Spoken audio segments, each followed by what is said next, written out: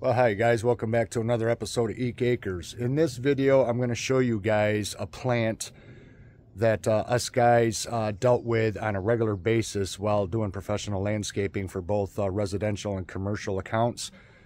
And this is something that we ran across all the time, and this is a plant that's very beneficial, and it grows just about everywhere as long as it's out in full sun. And it seems to favor like a hard, rocky soil and ground.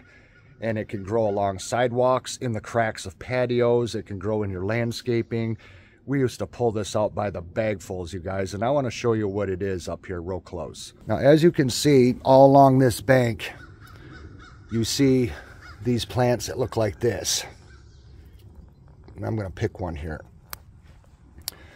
This plant is an invasive weed, but it's called horsetail. And this has a lot of benefits, health benefits. This stuff is very good for you. I'm going to show you guys how to identify this plant because there is another plant that mimics horsetail, and it's called Rylo. And however, this has characteristics that Rylo does not have, and I'm going to show you guys the difference. As you can see along here, it looks a lot like a bamboo stalk. Okay, it's got these dark nubs right along here. And if you look at the base of the leaf, it's got these little nodes. I don't know if it's showing up, if you can see that. It's got these little nodes at the base of the leaf. Now, this is a small young plant. This has just started growing this spring. The leaf itself, if I can pull one off of here, they're very, very delicate. But the leaf itself kind of looks twisted, and it has these flat properties to it, and it's not totally tubular. Now, Rylo will mimic horsetail, but how you can tell is that you break the stem, and you want to look right down the stem. I don't know if that's showing up, but the stem will be absolutely hollow, because Rylo is very firm. You can't crush it. And as you go in between these darker nodes, you can mash it right down flat. Whereas Rylo is very, very stiff. You won't be able to do this. And the reason why it's collapsing is because the stem itself is hollow. Okay, I found one here that's just a little bit bigger. But if you look on the stem, see those nodes, how they got those points at the top like a crown? They're called saw teeth. It's a sawtooth pattern right there, real pointy, and again right there. That's what horsetail will have. Now, when you dry this out and you make this into a tea and you drink it, it has a lot of health properties. The state has considered this an invasive weed, and they consider it a toxic weed. But they do that because they don't want people to know about these plants and the benefits, the health benefits to these plants. They'd rather you see a doctor than use something natural. This goes back thousands of years, you guys. The Indians have been using this weed right here, and they make it into a tea and they drink it. And this stuff is great for all kinds of things, and I'm going to give you the list right now. This is not the full list, but I wrote down just some of the things that this plant is good for, and I wrote them down because I can't remember everything because my memory is shot. But this plant right here heals ulcers and wounds, treats tuberculosis, fights kidney problems, preserves your skin, your nails, your hair, and your teeth. And it also treats urinary tract infection. And it also promotes healthy bone tissue, fights cystitis and nephritis, and prevents osteoarthritis, osteoporosis, and rheumatoid arthritis. This stuff right here is fantastic for hair, you guys. So just remember, horsetail is one of the best things for your skin and for your hair. If you want glossy, shiny, healthy hair and youthful looking skin, make this into a tea and it will give you those properties. But the fact that it fights osteoarthritis, osteoporosis, and rheumatoid arthritis, a lot of people all throughout the world suffer with that. And you make this into a tea and you drink it, and it will take care of that. So just remember to identify this plant. You'll see how there's like little strands of green, like little striped green on the leaf itself. And the leaf will be twisted. and it will have flat parts on it. See there? That's what the leaf is going to look like. Just like that, how it looks twisted and parts of it are flat. It's not totally round. And again, you want to look for the sawtooth, crown looking top around the nodes of the stem. And also the stem will collapse in between these nodes because the stem is totally hollow. I wish I had loppers to cut this with on me. But see, there's a hollow stem. You can see right down the center. This is true horsetail. Restio will be totally solid stem, and it won't have the crown features, and the leaf won't look like this. And you'll also see nodes at the base of the leaf, right where it meets the stem. See those little nodes that are lighter green than the rest of the leaf? Right here. These little nodes, that's what you want to look for. So a hollow stem, flat twisted leaf, and nodes at the stem, and then the crown sawtooth on the stem itself. And this stuff is growing everywhere on this bank. There is literally thousands and thousands of these things. This is what we used to pick all the time, landscaping. The customers didn't like this stuff. They're like, what is this green bushy looking thing coming up in my mulch and in my landscaping and around my sidewalks and all over my patio? It's horsetail. This is one of the most beneficial plants that you could dry out and make a tea from and drink it, and it solves all kinds of health issues, all kinds. And this stuff just grows in the wild, and the state wants to get rid of it. You can also buy this on Amazon. If you don't know or trust to go out and identify this, and you don't know where to look for it or where to find it, and you've never seen this before, you can buy a whole bag of this stuff on Amazon for under $12 for a bag. And I'll show you a picture of it here. And make a tea out of it. It already comes dried. Make a tea out of it, drink it, and you'll have all kinds of benefits from drinking horsetail tea. So now in the rest of this video, you guys, I'm going to show you a plant that is the exact opposite. It's poisonous, and how to deal with it and how to get rid of it and what to do and what not to do. Okay, guys, we're going to take another closer look here at poison ivy. Now, there's a lot of people out there that know how to identify poison ivy. They know what it looks like. They know what it can do. But for those that aren't quite as familiar with it, I'm going to show you what poison ivy looks like, because this is a very old growth of poison ivy, and I want to get this stuff off this tree because it's right here next to the driveway and I don't want anybody getting into it. But I'm going to show you what poison ivy looks like, and the reason why they call it ivy is because it's a climber. It's a vine. So it's a form of ivy that is poisonous, and a lot of people break out badly. Some people have severe reactions to this plant. Some people have mild reactions to this plant.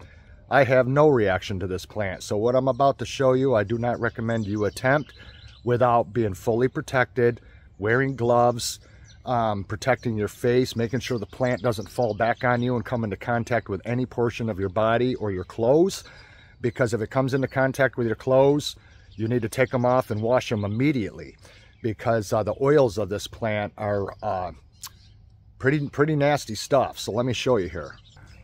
Poison ivy always grows with 3 leaves, and this is what it looks like. As it grows out, it can become a little more green, but for the most part, it's got that reddish look on the leaf, and you can see the vein pattern there on the leaf itself. So you'll have one that's out at the end of the stem, and then one to the either side of it onto the back. So you've got these ones here that will grow to the back of it. And what makes poison ivy very poisonous, and why people have such a bad reaction to it, if you looked at the leaves, are very, very shiny. They look almost like they're waxy. This is because the plant has microscopic pores, and it secretes a toxic oil. So this oil that secretes onto the plant, and then something rubs against it, and that's what gets on your skin.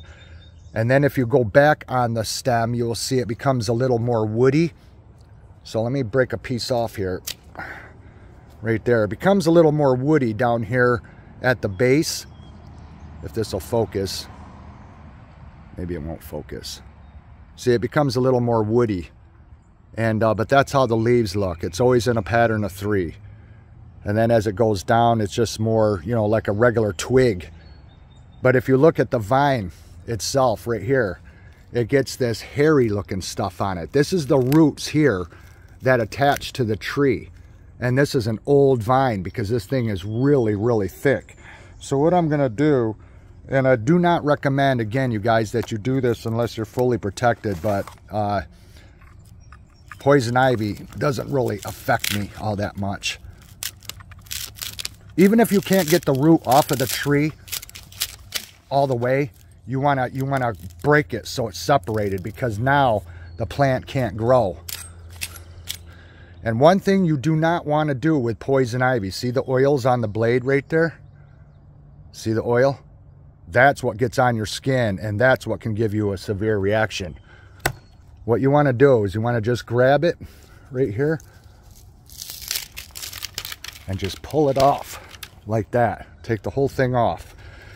You never ever want to burn poison ivy or poison oak, because what happens is as it burns, the toxins get into the smoke. You can breathe it in and get it into the mucous membranes of your eyes, and then you're going to have one hell of a trip at the emergency room. You do not want to burn this stuff whatsoever. Never throw any toxic plant into a fire.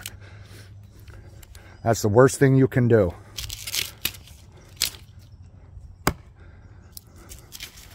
See, I'm just cutting it and pulling it off the tree.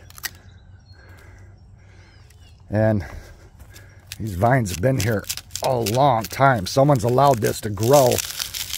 And let me tell you what, they are tough. Very, very tough.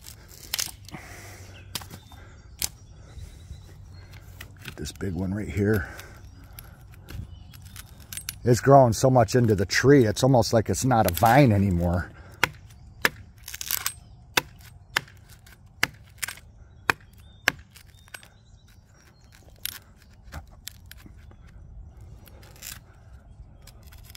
I gotta find another area to get into it.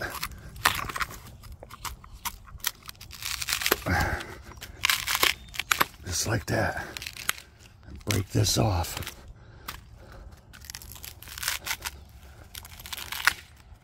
Once it's separated from the roots, it can no longer grow.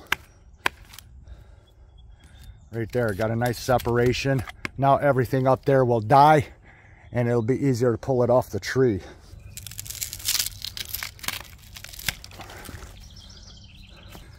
And then I'll have to get it out at the root base because it'll just grow back. It'll start up a new vine. So I got to go around this tree and dig it out at the base. But this thing's been allowed to grow here for a long time because it goes way, way up this locust. So, yeah, I'll get it out of here and kill it.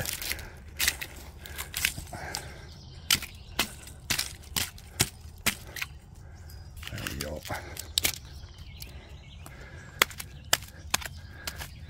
This tree's dying anyway. Eventually it's going to have to be all cut down. But that's how you identify poison ivy right there. These long vines that have these gnarly roots on them like that. See there? It's got all that. It almost looks like hair. It just looks like brown hair wrapped around the vine. And that's how you can tell poison ivy. So that's the best way to get rid of it. Like I said, if you are at risk of this bothering you and giving you a bad reaction and causing blisters that can be painful and itchy and just very irritative, wear gloves, long sleeve shirt or jacket, and protect yourself, and discard of it using like a pitchfork after you get a pile of it. But do not burn this stuff. Never burn it.